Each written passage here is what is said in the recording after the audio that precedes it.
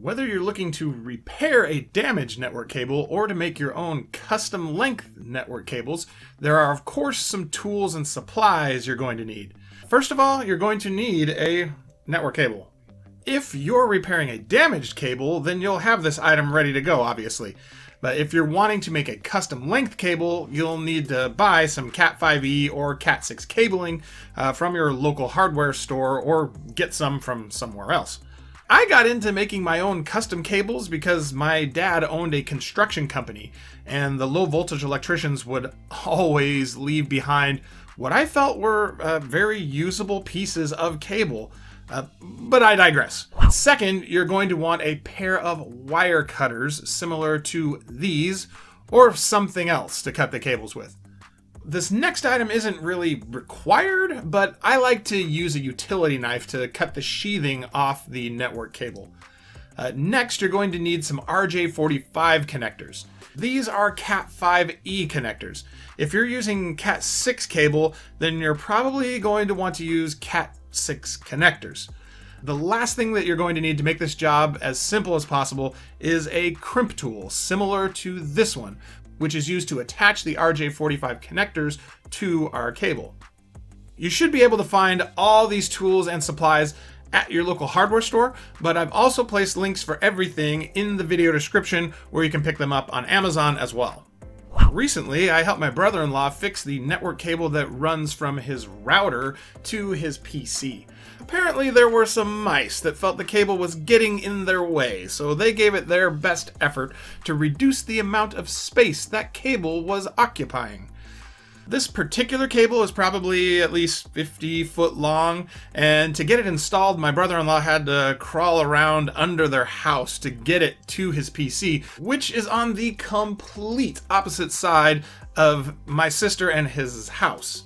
Initially, he was planning to just buy a brand new network cable and tie it to the old one and just pull it through because he wasn't too excited about going down in the crawl space again. He called to ask my opinion, and I asked him how much slack he had on that cable, because if there was enough of it, I knew he could just cut it off where it was damaged, put a new connector on it, and be back in business. But I digress once again, so let's get to it and show you how it's done.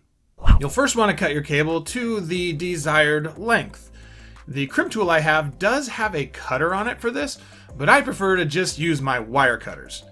The next step is to trim off about 1/2 to 3/4 of an inch of the cable sleeving, and I prefer to use my utility knife for this.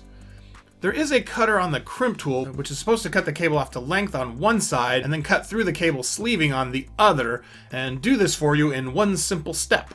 But I've found more often than not, it cuts through some of the wires too, so to save myself from having to hassle with it, I just use my utility knife. We now have 4 different pairs of wires here. On the back of my crimp tools box, there is this wiring diagram, which shows us the order that we want the wires to go into the RJ-45 connector. I circled this one, which is T568A, because that was the order on a cable I repaired a number of years ago. But I believe the standard nowadays is T568B. From what I understand, it doesn't make a huge difference which one you use. You just need to make sure the order is the same on both ends of the cable. So if you're repairing a cable, you're going to want to pay close attention to how your cable is wired.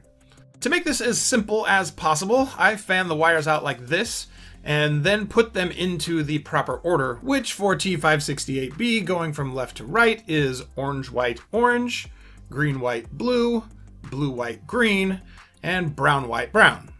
This next part is probably the trickiest part of this whole process, and that is keeping the wires in their proper order as you insert them into the connector. You first have to press everybody nice and close together and keep them all in order. At this point, if your wires are all uneven like this, you're going to want to trim them off just a little bit and get everyone nice and flush with one another.